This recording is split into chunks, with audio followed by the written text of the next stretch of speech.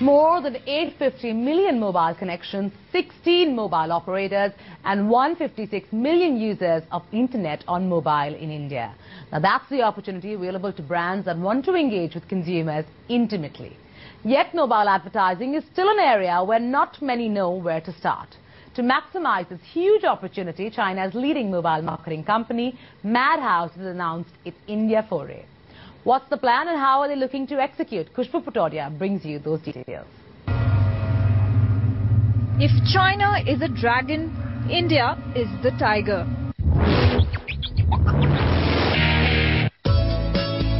We're referring to the massive mobile marketing opportunity that the Indian market offers. With close to 150 million users of internet on mobile and a 15 to 20% growth in advertising, India is really a sleeping giant of sorts when it comes to the sheer potential of what brands can do with this thriving medium. And that's where China's largest mobile solutions and ad network company, Madhouse, steps in. The company that has been operating in China since 2006 and reaches out to more than 75% of China's mobile internet users has decided to wake up this sleeping giant in partnership with WPP.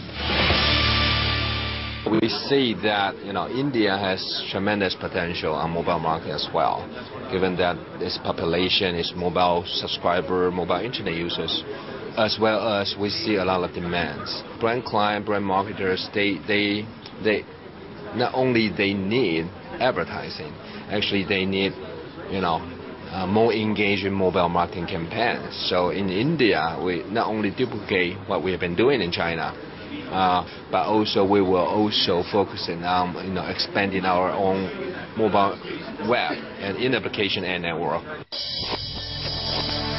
No mobile, no marketing. That's the mantra Madhouse follows and is hoping to replicate that here in India as well. Statistics show that the digital advertising market in India is poised to grow at 30 to 40%, and while brands realize the power and the scale that this platform offers, what they fail to understand is the need to integrate it into their marketing mix. Let me give you an example here. If a cell phone manufacturer wants to sell his cell phone product, which is a high range, he can immediately target that person who's on an iPhone versus who's on an Android versus who's on another device like a Nokia or a Sony Ericsson, because the technology allows him to do handset targeting.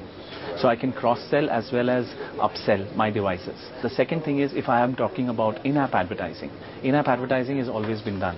But if I could get into branding inside in-app advertising by having a brand which has created the entire game, okay, and recreate the game where distribution the brand does, okay, but the advertising is inside the game where the consumer plays it. There's a lot new content as you see will roll out in this 2012 for these consumers.